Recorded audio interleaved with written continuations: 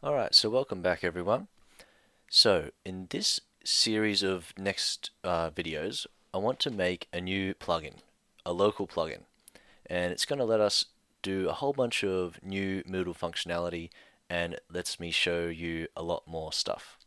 So right now, I've got the setup that we had before at the start, just a clean Moodle code base, and we can load the site obviously in our browser. Here we are.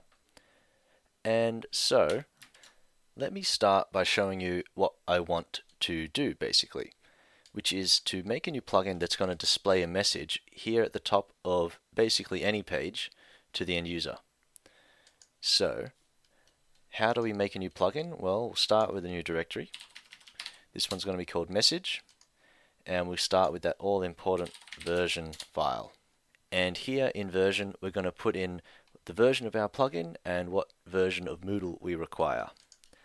So we're going to need something like this, and I've already kind of got this ready. Okay, this is what we want. So this is just standard boilerplate code up here, and we're going to need to put in our package name, just the standard boilerplate code, and then our version number. Cool. So that is literally all we need to kind of make the plugin, I guess, as far as Moodle is concerned. We've put in the plugin into this folder, and we've put a version file.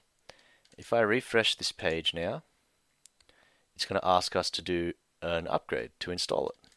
Let's do it from the command line. Admin CLI upgrade, and it'll ask us to do it there as well. It installs our new plugin, local message. Just wait for this to finish setting default values.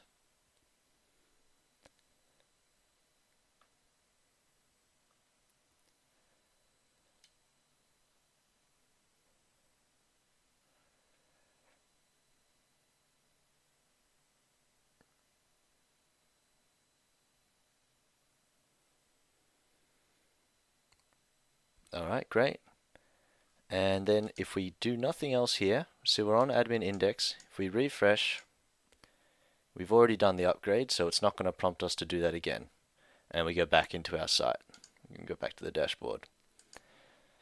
So what we've done here, we've just put in what component we're in, we put in the version of our plugin, and then requires is the Moodle version.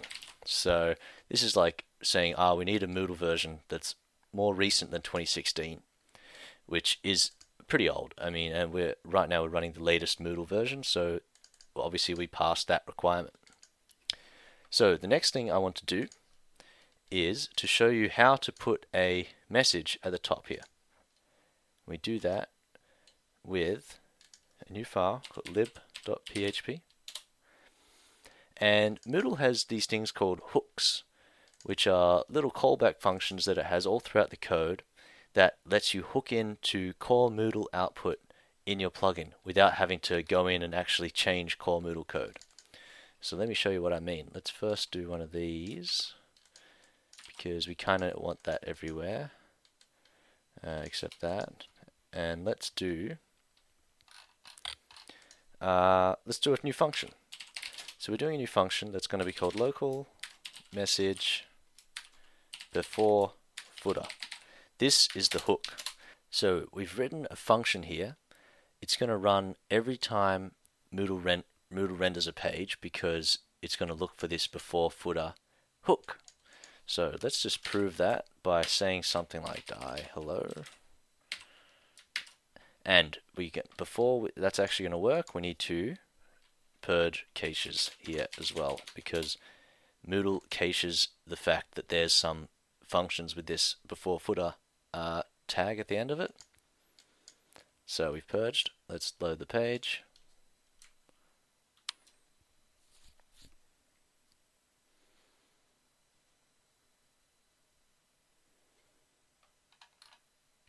Alright, and we see our little hello there at the bottom. So we are running this function, and how it's working is basically, I'll show you. If I do a search in the whole code base for before footer, we see here in the output renderer. So this is what it's doing. So Moodle is going to render the footer, And before it does that, it looks in all our plugins in the file lib.php for a function that has the ending before footer. And then it just literally calls it. So you can see how simple that kind of hook is. This is in core Moodle in the output renderer. And by us putting in this function, we can hook in there. And you can see that it's already output the rest of the page, but when it's going to output the footer, it dies. And therefore, none of these other, you see how these blocks and stuff on the sides of the page, they were going to load, but it outputs the footer first, and that's why the page stopped loading right there.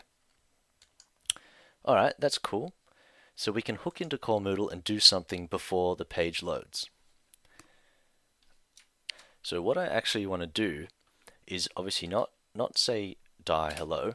I want to put a notification. That's what it's called in Moodle. So let's just Google that and find notifications dev Moodle. Yeah, this is the one. So basically what this does is output something at the top of the page, and you can do it when you redirect, or you can just add. And that's what I want to do here. So let's get that and put that in here.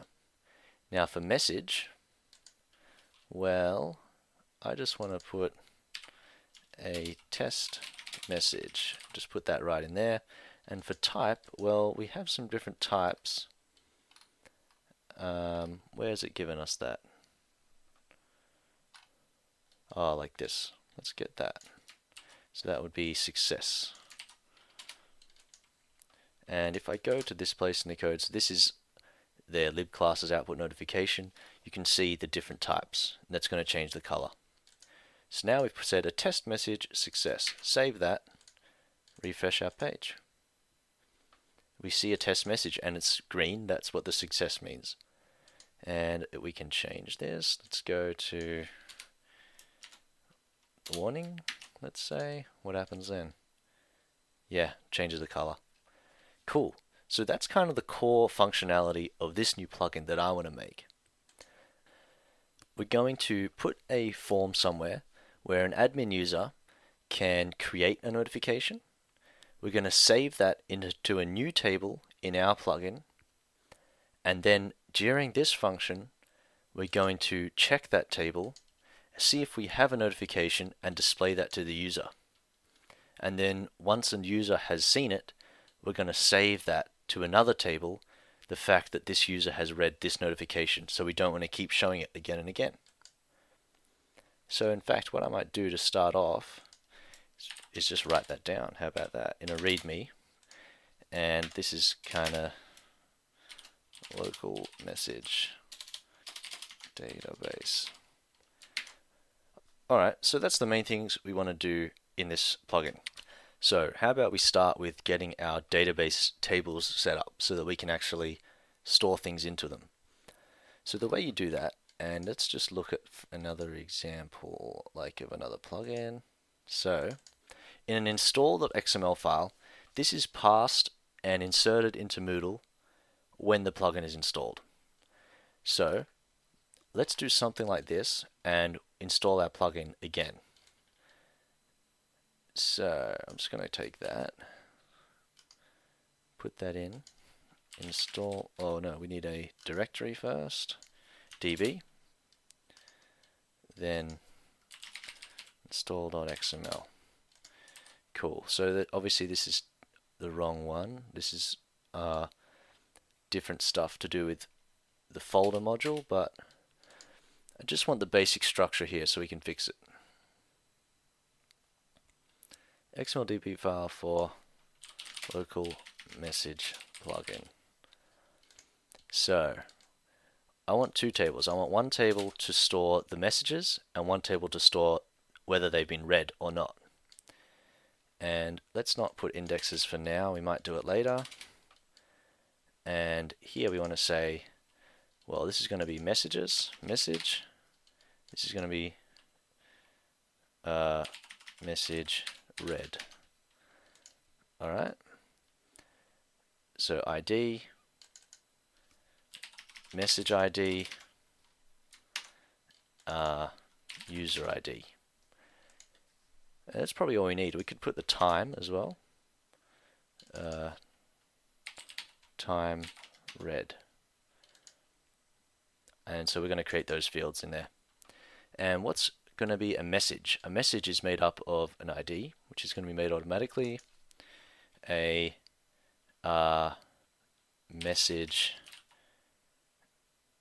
text, say, and message type. And that's probably all we need in a message for now. Now let's look at this type. Let's type int. That's probably not right. Let's put that as type text. And we don't need it limited by length. Not null. Well, it can't be null. We need to have something for a message text. We don't need a default because that wouldn't really make sense. And we don't want to sequence it. Sequence would mean that it somehow will track the previous and next message text, but they're obviously independent. All our messages can have different text. Message type should be the same.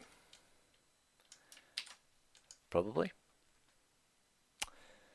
And let's look here. Message ID will obviously be an integer, which will be this ID in the message table. User ID integer and time read integer. Yeah, I think that makes sense. And they should all be not null as well. So everything's required for now. So let's just make sure we typed the right comments as well. Each record is a message. Each record is a user record of a message. So this is going to be a lot bigger of a table. This is going to be one record for every single user for every single message. So there's going to be a lot of records in here. We might want to put an index in this table if we need to query it. And we need to fix the path. So that's local message db. And the rest of that looks okay. Let's give that a try. So we've created an install.xml file. We want to install this into our Moodle. We've got the database right here. We obviously don't have any table right now called local message, right? So we want to install our plugin. But the problem is we already have installed it. And if I go and do a Moodle upgrade right now, no upgrade needed. So we've already installed our plugin, so Moodle is not going to care ever again about this install.xml file. We need to uninstall and reinstall the plugin. So of course you can do that in the front end, but you can also do it in the back end here. So let's do it like that. You go admin CLI uninstall, and this is the syntax you need. Plugins equals local message. So this is going to uninstall our plugin. Let's run that. So it's pretty quick. It's a lot quicker to uninstall than to install. But now that it's not installed, let's check what happens. We're going to refresh. Of course, right now what's happened is we've just put a new folder in and a new plugin into our code that doesn't exist in the database. So Moodle will prompt us to do an upgrade, just like we did to initially install it. And we can do that from the command line again and install it that way. Now that it's gone through and done this success, it's actually done our install.xml. So if we refresh our database, and let's pop into the tables,